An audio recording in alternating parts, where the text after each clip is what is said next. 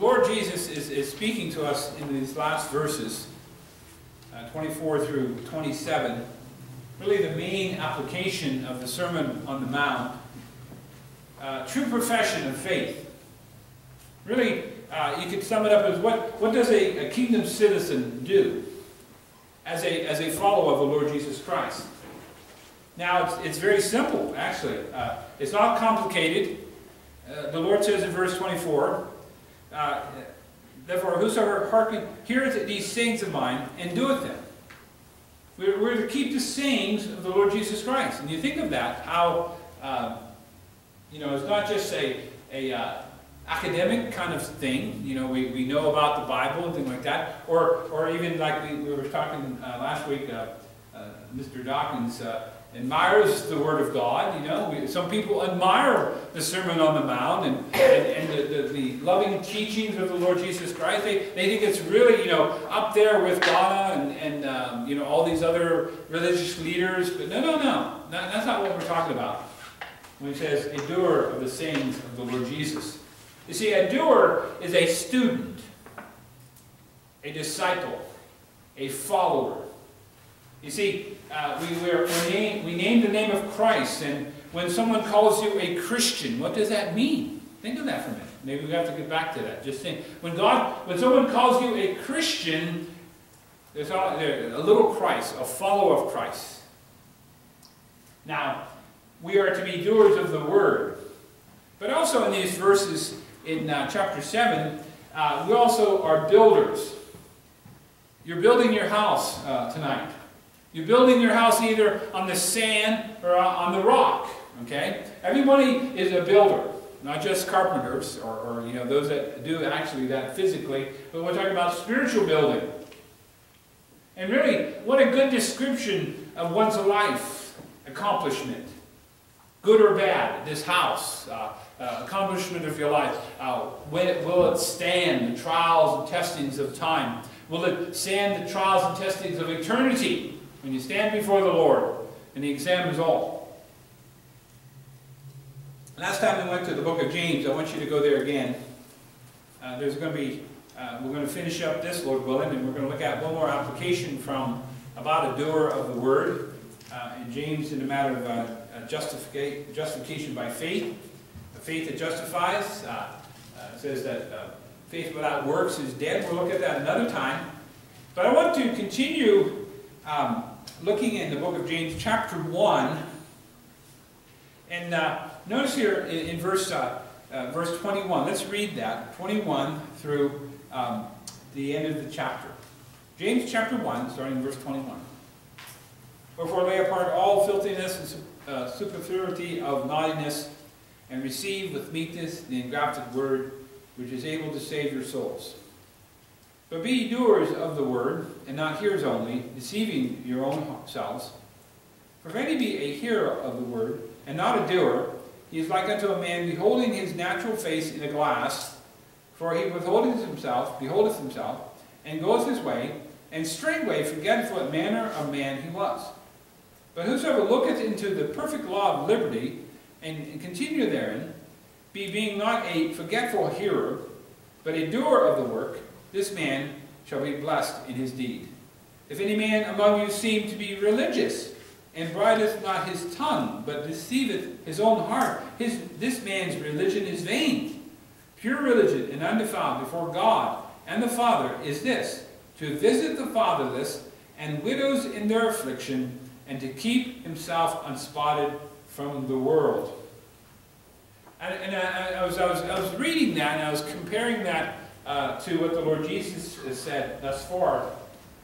And see how the Word of God, the Bible, is God's preserved, inspired Word. See, there's no contradictions, but reinforcements. I mean, what the Lord Jesus says, James says. What the Lord Jesus says, Paul says. Josiah, find out where your mother is, please. And so there's reinforcement, okay? And again, this man Dawkins, thinking about how he admires the Word of God as a work of literary masterpiece. And you think about how many years that the it took to write the Bible, how many different authors wrote the Bible, and over such a period of time, all that, and we see that there's no contradictions. You know, it is the Word of God, and each one reinforces each other. And the light, or the simple fact is that we're to be doers of the Word. The true profession, or as James gives us to us in verse 26 and 27, you see, we're going to be a doer of the work.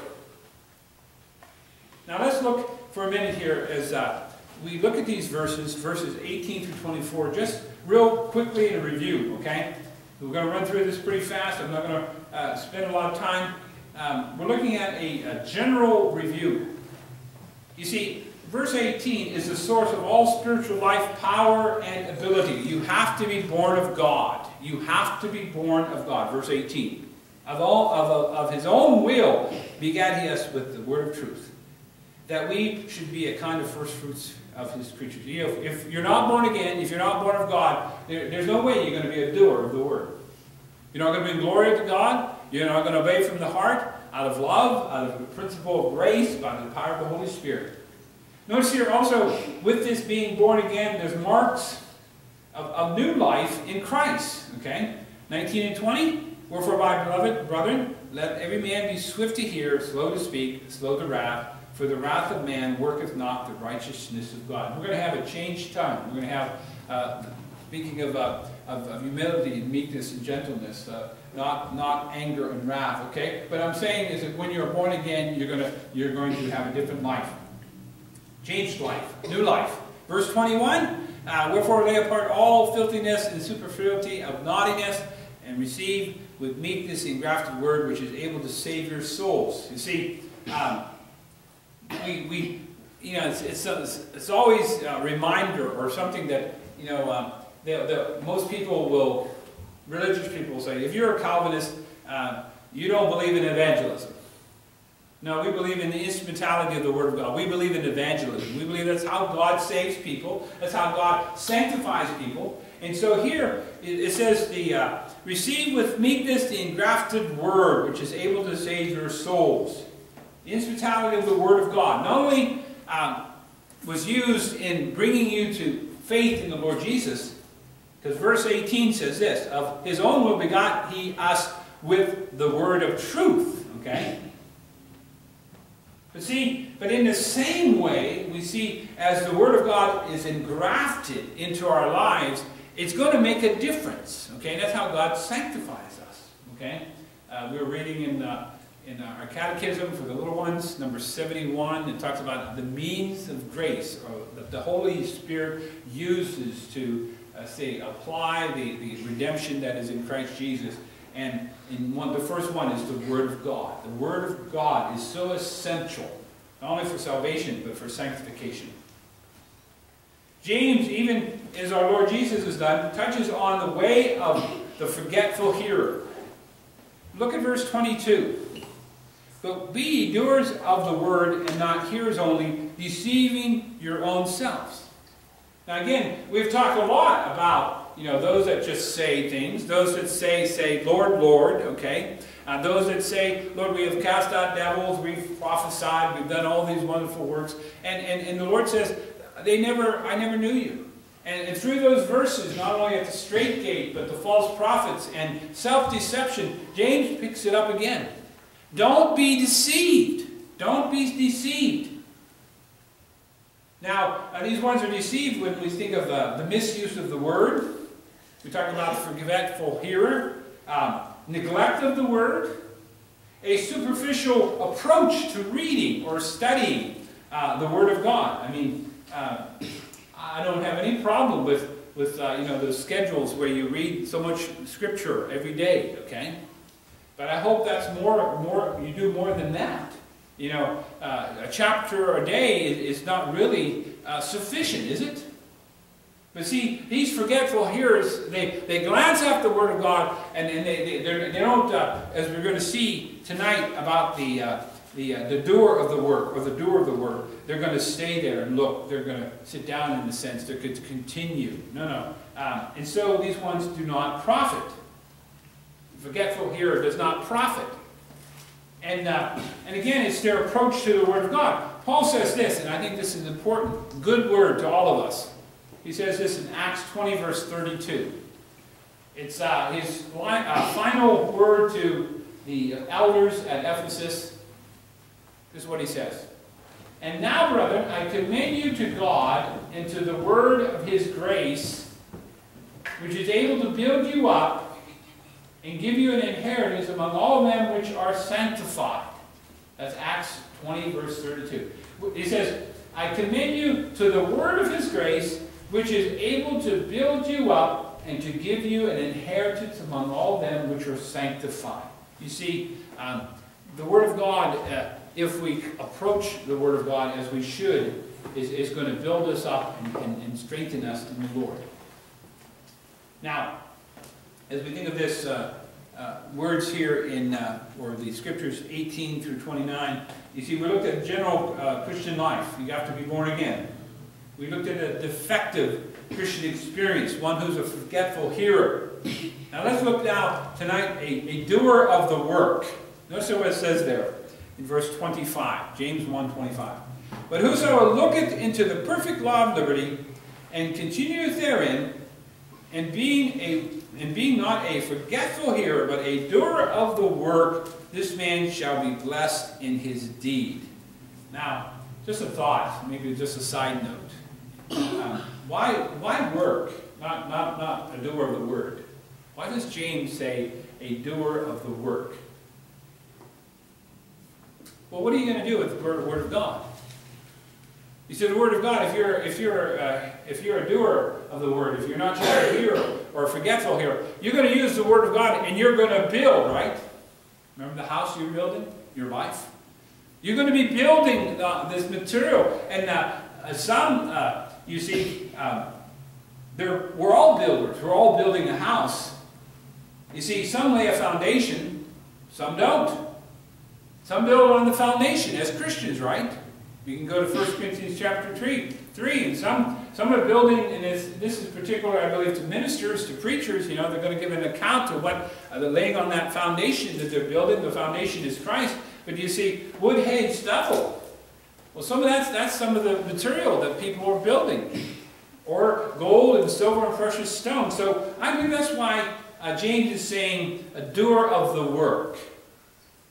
Is the word, how do you use the Word of God to build yourself up, to be strengthened, and as you build your house upon the rock, okay, when the trials and testings come, okay, it'll be profitable, and your house will stay all to the glory of God. There's two warnings here before we go on. First warning is this, and you've heard this before. Take heed to how you hear. Don't take it for granted. Take heed to how you hear. The second warning is take heed to how you build. Take heed to how you build your house. Now, the doer of the work here. I looked at two things here. Verse 25, the doer of the work is the ways of a doer of the word. And verses 26 to 27, I think of the works of a doer of the word. The works of the doer of the word. You see, you're going to have, just like the ways of a forgetful hearer, and then since you have the works, or non-works of a forgetful hearer, you have the ways of the doer of the word, verse 25. Now look at this for a minute. And it's important. There's two words I want to put in your minds. What's important about the doer of the work, or the doer of the word, is content and consumption. Consumption, what you consume, how you consume it. We'll see that. But the first word is content. See, it's not just how one looks at the word, but what one looks at. Now notice here, for a minute here, in this matter of content. Look at the forgetful hearer for a minute. In verse 23, for if any be a hearer of the word and not a doer, he is like unto a man beholding his natural face in a glass, for he beholdeth himself. Beholdeth himself.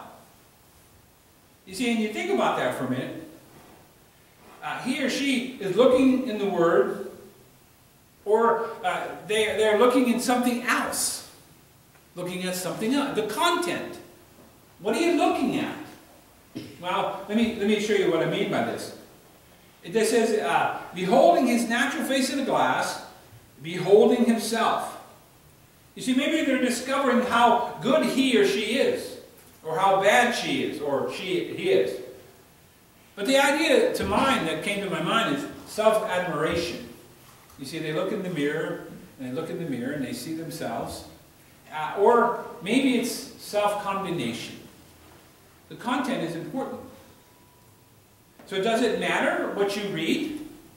Well, you could be reading the prosperity gospel.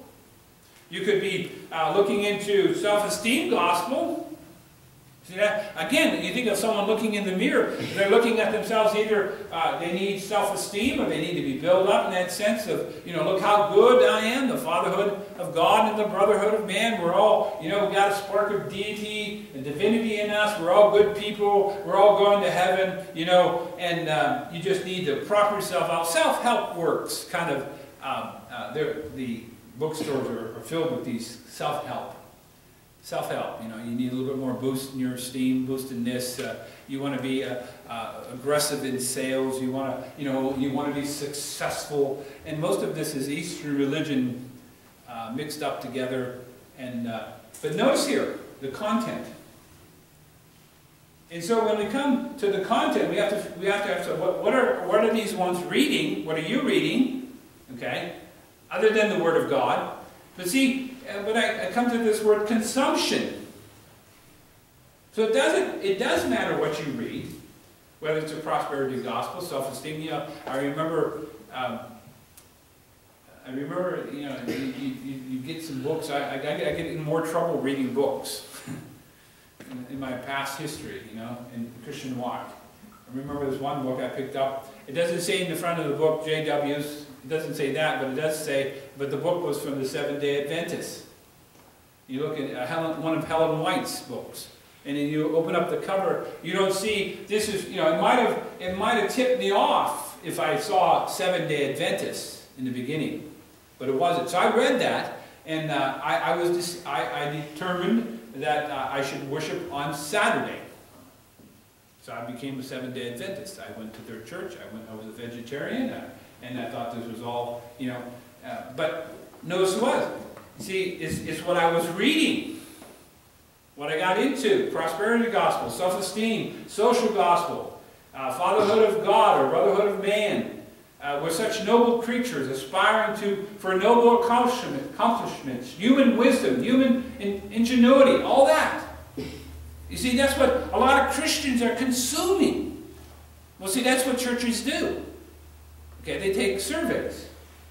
What is the needs? Well, we need a yoga class. We need a gym. We need, I remember again years ago it was in San Antonio. I laugh at it, but it was pretty serious. You see, when I was in San Antonio, I worked for this one man, and I did air conditioning and all this, and it was Carrier Dealer, and so we would have different meetings. Programs at the Carrier dealership, and so one was a salesman pitch. Okay, and Billy Wood and I, we came for the pizza on that one. I mean, he was hype us up and pizzazz, and I mean, he's had pizzazz so many times. He was just like get you worked up, and I said, this is demonic. Let's just go get a cup of coffee and we'll come back. And he was a Jehovah's Witness, and he knew that much. Okay. But you see, that's what Christians are being fed. That's what sensitivity classes, all these other things. And so we have to be very watchful of what we're consuming. Today's content for most professing Christians are either philosophy, psychology, some form of legalism, ritualism, Judaism, New Age mysticism. Dr. Lucilius spoke a lot on that. On Acts 17, and even a sense of humanism is there. All that's mixed up, okay? And that's the diet. And so here, we're talking about the content of the forgetful hearer, but we're also thinking about what the average Christian consumes, and we realize that, no, we're supposed to, look what it says there in verse 25. But whosoever looketh into the perfect law of liberty. We'll get to that in a minute. We could go, but I'll just just give you the references. Colossians chapter 2. See, the book of Colossians is a very important book. And the key verse is verse, let me read that. Colossians 1, 2:19, I think it is. 2:19. Brother John mentioned it in his prayer time. But it's so important. And not holding the head. Okay? From which all the body by joints and bands and have nourishment, minister and knit together, increases with the increase of God. You see, Paul says in chapter 2, verse 4 about being beguiled, enticing words, philosophy, psychology, asceticism, legalism, ceremonialism, dietary laws, all these things plus Christ. And the Christian, we're supposed to have both hands on Christ, and He is sufficient. He's enough. Far sufficient enough. It says all treasures of wisdom, knowledge is hidden in Him. All the fullness of the Godhead bodily is in Christ. Everything we need is Christ. And so we don't need Christ plus.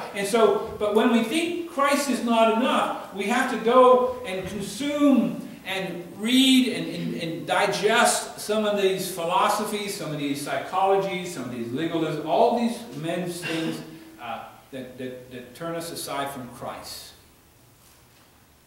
And I believe that's the fault, and that's the core issue with the forgetful hearer.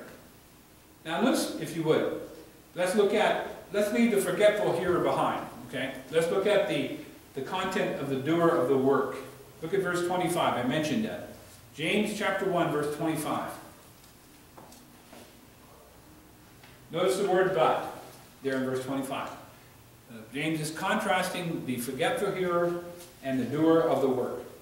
But whosoever looketh into the perfect law of liberty and continueth therein, he being not a forgetful hearer, but a doer of the work, this man shall be blessed in his deed. The content, it's a perfect law of liberty.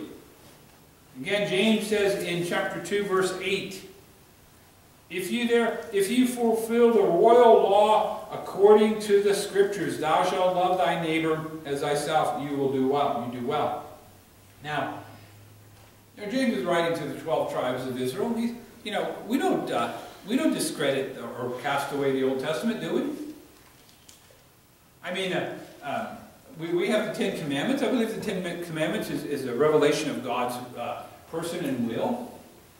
But I also believe that we are in the New Testament and we have a greater revelation. Who is that? It's the Lord Jesus. I don't have to look at the Ten Commandments. I'm not, like Paul says in Romans 6 and other places, the law is good, it's holy, it's great. It shows us the knowledge of sin. It shows us the perfections of God in the sense of who God, if you're going to fellowship with God. But you see, we look at the Lord Jesus tonight. We can, like in 2 Corinthians chapter 3, the veil is gone. We can see face to face. We look at the Lord Jesus, and by the Spirit of God, we're changed from glory to glory. We're recreated in the image of Christ, in true holiness and righteousness. We've put on the new man, the mind of Christ. And so, I don't, I like Matthew 22, 37 through 40. What is the greatest commandment in the law? We could go to Romans 13, 8 through 10. It speaks of, the law, fulfilling the law. What is fulfilling the law? If we love our neighbor. We keep the commandments. But also 1 John says this, 1 John 3, 10 through 11. In this the children of God are manifest, and the children of the devil. Whosoever doeth not righteousness is not of God, neither he that loveth not his brother. For this is the message that we have heard from the beginning, that we should love one another. And I think what James is saying here when he says, looking in the perfect law of liberty, John says, the commandments of God are not grievous, are they? Not to a born-again Christian. The Lord Jesus says, take upon me my yoke. My yoke is easy, my yoke is light. My burden is light. What is he saying? Well, with the power of the Holy Spirit, being a born-again Christian, I'm not saying it's in a sense, well, we coast, it's easy. No, it's a struggle. We have indwelling sin. We have the world, the flesh, the devil. But you see, but in the New Testament, in the New Covenant, God commands us to love each other, and then He gives us God's Holy Spirit to work in our lives, and He gives us the love, and we work out that love. What He's worked in us, we work out. And so, the content of the doer of the Word is the Word of God. I mean, that's the Christian's main diet is the Word of God. Joseph often quotes it. He says, that little Bible song. Read your Bible, pray every day, and you'll grow, grow, grow. Okay, neglect your Bible. Don't pray, and you'll shrink, shrink, shrink. Well, there's a lot of truth to it. Okay.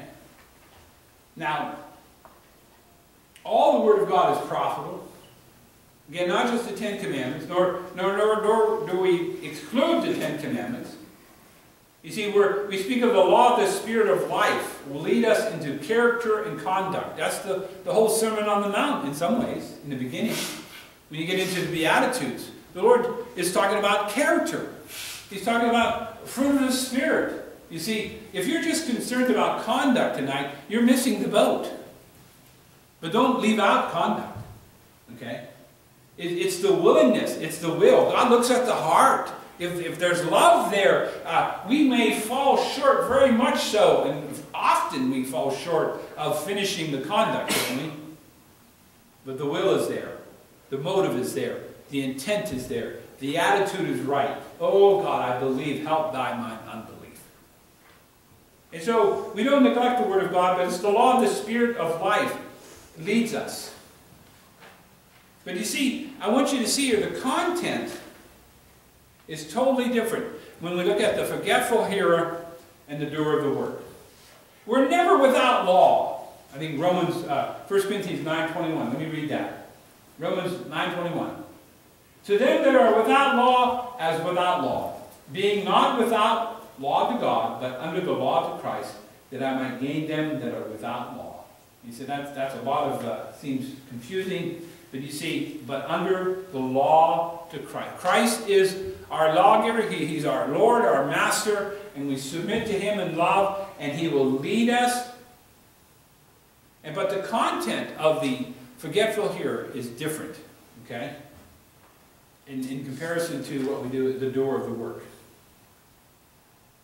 This doesn't mean a doer of the work rejects outside information, does it? I mean, is there anything wrong with commentaries? Good commentaries? Good preaching on the radio? We use language helps, devotions, church history, all these things. I mean, it can be, could you imagine? Sometimes I think of, what if John Owens, you may never have read anything much. He has a 16-volume set of works. And some of the Puritans, man, they just, unbelievable. Okay? John Owens is one of the better ones. I like John Owens. It's not like Jonathan Edwards. Jonathan Edwards, you have to sit down and read the paragraph maybe 3 or 4 times, and then finally you may get it. The print is so small, but the idea, he's very deep. Could you imagine Jonathan Edwards with eSword, or a laptop? It would be, John Owens wouldn't have 16 volumes. He would have, wow. But see, those guys put us to shame. They didn't have, they had it here. They memorized it. You see? But you see, there's nothing wrong with outward information, outside information, commentary, stuff like that, in the rightful place, you see. But the rule is always what? And I love this verse. Isaiah says this, to the law and to the testimony, if they speak not according to this word, right here, it is because there's no light in them. That's Isaiah 8:20. It's one of my favorite verses. To the law and to the testimony, if they speak not according to this word, it is because there is no light in them. It's Christ and nothing. It is the Word of God. The Word of God is sufficient. It has authority.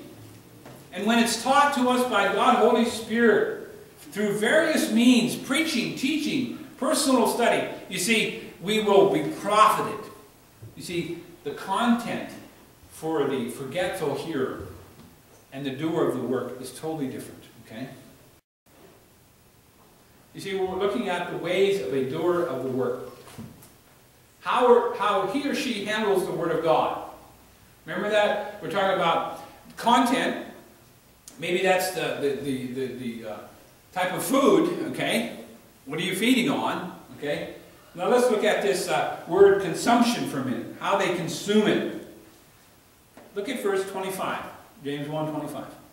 But whosoever looketh into the perfect law of liberty, there's the content, and continueth therein, and being not a forgetful hearer, but a doer of the work, this man shall be blessed in his deed. Notice the two words, looketh and continueth.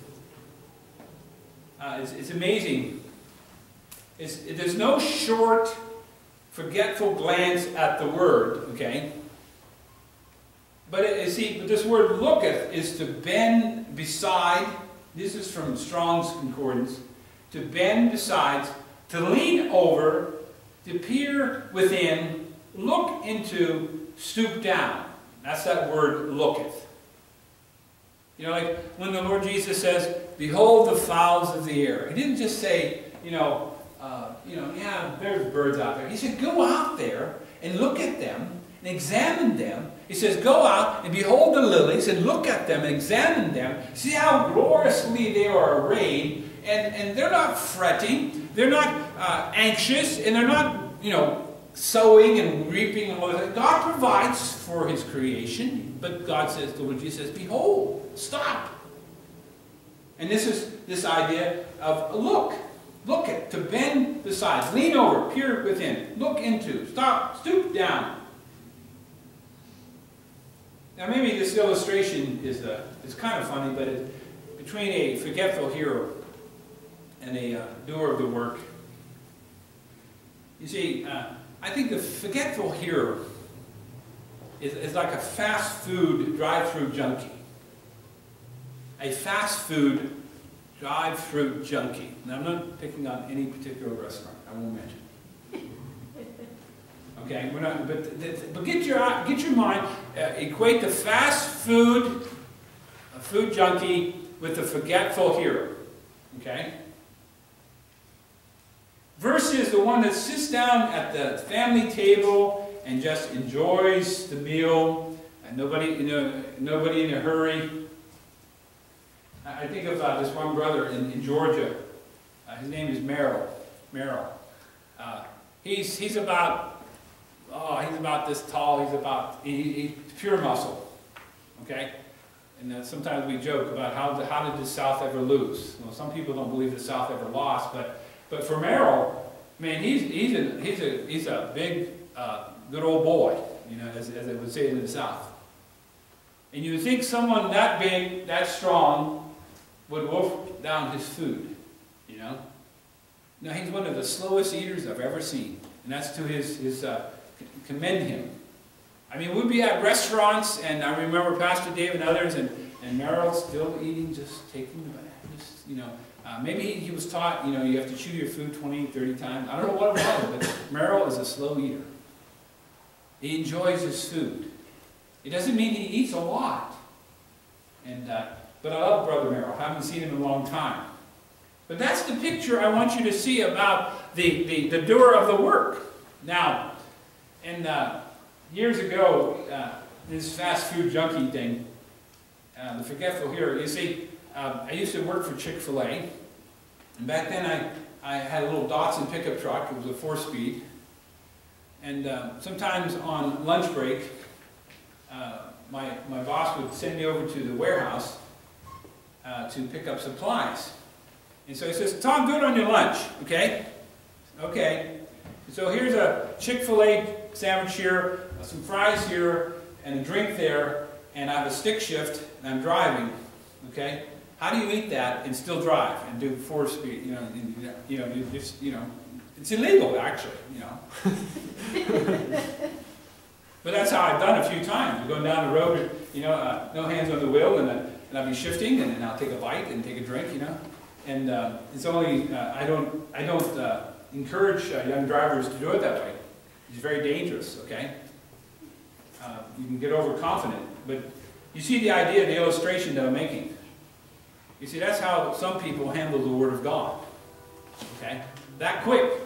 Eat here, take a bite, shift, go down. And so we have to look, take time, meditate. You know, like many Bible writers, and you know, not just MacArthur but others. You know, the art of meditation has been lost in the church. The art of meditation. We're not talking about yoga or Eastern religion. We're talking about, you know, I mentioned that yesterday, for example.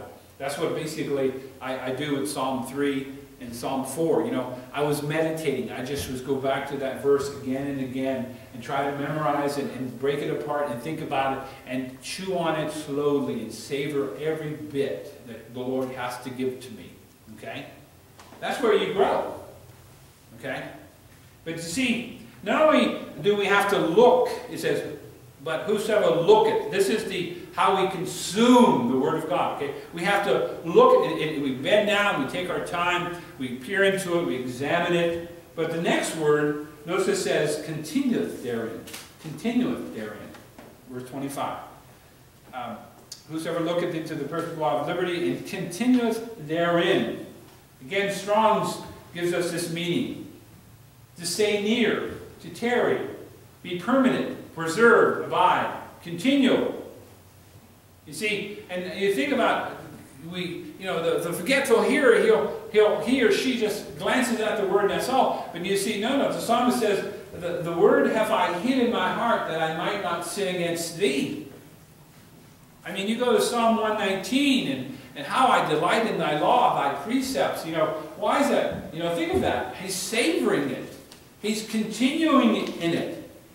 Colossians 3:16 speaks of let the word of God dwell in you richly in all wisdom, teaching and admonishing one another in psalms and hymns and spiritual songs, singing with grace in your hearts to the Lord. Maybe the reason why we don't have the songs and the spiritual songs is because we're thinking on the fast food. Or we're thinking about other things. Is Christ plus something else? We're letting our minds be clouded up with all this garbage. Where we should be meditating upon the Word of God. Singing the Word of God. Singing praise to the Lord Jesus Christ. You see, that's the idea of this word continually. Look what James says again. James 1:21. Wherefore lay aside all filthiness and superfluity of naughtiness, and receive with meekness the engrafted word. It says it's able to save your soul. You know, it says the Word became flesh and dwelt among us. How about the Word of God in your life becoming flesh? Is that awesome? That's kind of scary. The Word of God becoming flesh in your life, meaning that you think like Christ, and you talk like Christ, and you act like Christ, and the Word of God, you're so filled with the Word of God, it's like the Word of God becoming flesh. And with this continuing, we think about, it says to stay near, to tarry. There's the truth of sound doctrine, healthy theology, staying true to the gospel, contending for the faith, keeping the faith, living the faith. All those things is this idea of continuing, okay? We persevere. So the forgetful hearer is a fast food junkie in more ways than one. First of all, the content, okay, is junk food. Wish it was just junk food. But, how many, wish someone was there to tell me not to read that Seventh-day Adventist book. Okay? I'm not saying that someone else is to blame. Oftentimes I think about, what if I was in Peachtree or Mount Pisgah from the very beginning? You see, I wouldn't have got into the faith cult or the charismatic or the Pentecostal circles, okay? Because there would have been pastors and other men that would tell me, Tom, you're eating junk food. Worse than that, this food is going to poison your soul. And maybe even damn your soul. Or maybe even tell or make it manifest to everybody else that you are not saved. See, God brought me out of those things. But it's so good that we have men, brothers and sisters in the Lord, and say, hey, don't eat that junk food. Don't read those books. Don't play around with Jehovah's Witness doctrine. Don't play around with New Age stuff. Don't play around with that stuff, because it does. The content, and you consume it. But also in this forgetful here, the how they consume it. Okay, they consume it. It's a glance, and that's it. You see, we're to be a doer of the work. We're going to sit down at the king's table. And James says, notice what it says in verse 25. Blessed in his deed. Blessed in his deed. You want a spiritual growth? You want to grow? You want to be used of the Lord? There's no instant shortcuts. There isn't. There isn't. You know, you go to like Josiah and others building houses, building these things, you know, and it takes time, it takes perfection, it takes a lot of hard work. It doesn't happen, we're not just going to slap it together. God doesn't do it that way. If you're going to be faithful in big things, you better start learning how to be faithful in small things. If you're going to serve, you think, well, God is going to use me. I'm speaking to young men. Listen, you better be saying, well, here I am, Lord. Be the Joshua. Be the Elisha. Get at the feet of the ministers. Get at the feet of the deacons. Learn not just how to preach, but learn how to serve. That's what I learned in Mount Pisgah. I worked with deacons, real good deacons. They knew how to work, and we have good deacons. I saw an eldership that functioned. Sometimes that's impossible. 3 men getting together. I mean, you think about that for a minute. That's amazing. And then you see a church that functions. But you see, that's why they're blessed in the deed. They were out to read the Word of God. The content was good, and they consumed it, meaning they savored it, they continued in it, they looked into it, and it became part of their lives. That's what we need. Let me close here, real quick. Verse 26 and 27. We talk about the ways of the doer of the work. Now, just a few things on the work. Look what it says there in verse 26 and 27, James 1. If any man among you seem to be religious, and bridleth not his tongue, but deceiveth his own heart, this man's religion is vain. Pure religion and undefiled before God and the Father is this, to visit the fatherless and the widows in their affliction, and to keep himself unspotted from the world. I mean, it's, Lord willing, we'll look at this next step in the sense of when the Lord says, he that keepeth these sayings of mine, a doer of the word, okay, who's building their house upon the rock, okay. See, there are some that say there's nothing you have to do to be saved, okay, and after you're saved, there's nothing you have to do either. Well, that goes against this. The Lord says you must be a doer of my sayings. You must do the word of God. You must obey, and the evidence of salvation is obedience. And so those that teach that are wrong, but James is teaching, hey, you call yourself religious? Okay? Do you bridle your tongue? See, that's an evidence, a manifestation. Just one. Okay, there are many. You can think of many manifestations. The Lord says, out of the abundance of the heart, the mouth speaketh. Here, verse 26, I think of it as a negative. Okay? Vain, empty experience. Okay? James has more to say about the tongue for sure, chapter 3. But the issue is, many can talk the talk, but don't walk the walk. And James says they're just religious. Worse than that, he said they're vain religious. Okay? Vain religious. Let me ask you, again, what do you talk about? What are some of your communications? How do you pass the time? Foolish, coarse jesting? Maybe the news of the world, gossip? And notice it says, he says in verse 20, "For if a man among you seem to be rich and bridles not his tongue, but deceiveth his own heart, this man's religion is vain." You notice it? They're deceived. Okay? Deceived. And this again, what James is repeating what our Lord has already said about many that say, okay, but they don't do.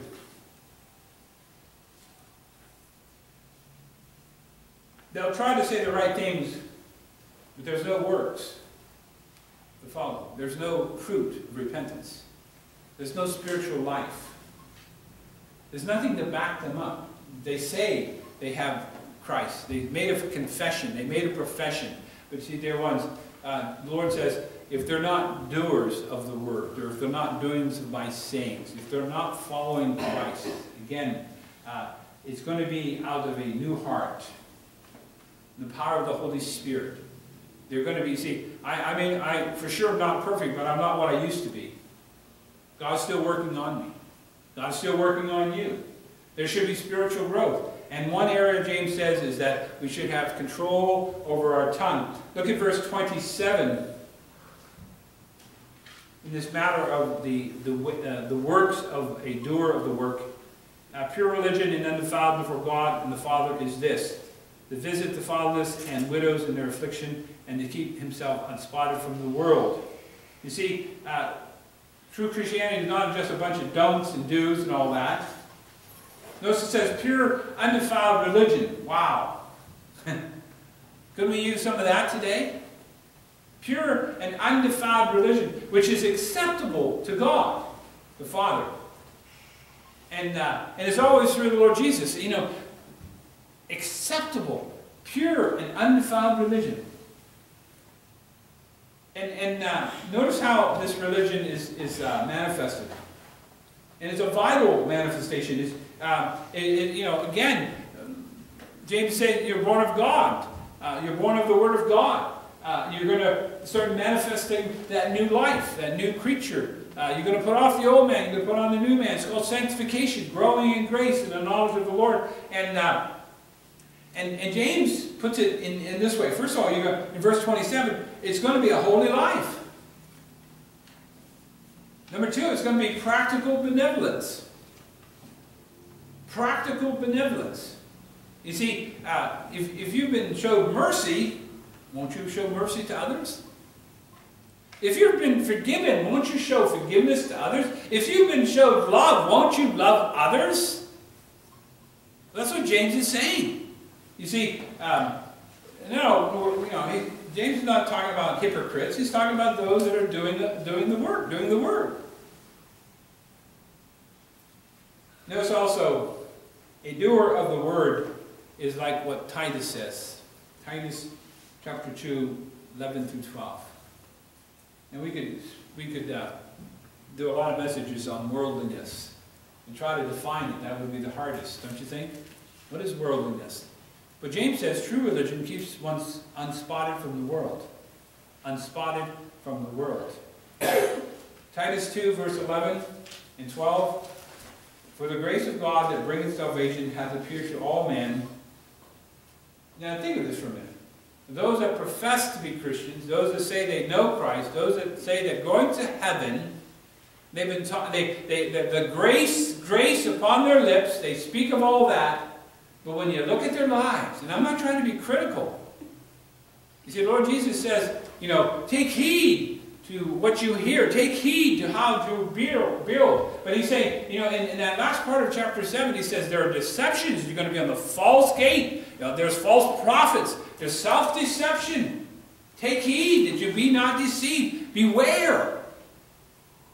And there, the harlotans and the false prophets and all that's out there today, young people, listen, they're out to destroy you.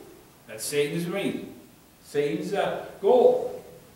But notice, when grace appears, and you receive that grace, look what Titus says in verse 12. Teaching us that, what? Denying ungodliness and worldly lust, we should live soberly, righteously, and godly in this present world. No, when we all get to heaven? No, in this present world. In this present world. See, that's what James is saying. Pure religion and undefiled before God and the Father is this, to visit the fatherless and widows in their affliction, and to keep himself unspotted from the world. You see, you're going to be a doer of the work. You're going to be a doer of the work if you are a Christian. Okay? It says some 30, some 60, some 100-fold. Your good works are there. You've been ordained to walk in them. You know, the Lord Jesus says not only, he says, greater works than these that I've done you're going to do. I believe that's in the power of the Holy Spirit. I don't believe that's miracles and signs and wonders and all that. I believe loving and obeying the Word of God as Christ would love. So let me ask you this evening. Are you a doer of the work? Or are you a forgetful hearer? Are you a wise man or a foolish man? I could say a wise woman or a foolish woman. All of us are building a house. Our life on something. We're building it. Whether it's sand, that could be human opinion, philosophy, vain religion, human achievement. We could go on and on and on and on. Or are you building your house on the rock, upon Christ? The solid rock I stand, like Josiah was saying. The rock of ages cleft for me. Let me hide myself in thee. You see, are we a doer of the sayings? See, that's the whole issue. The Lord Jesus said, he that keepeth my sayings. That's the rock. Okay, that's the foundation he's talking about.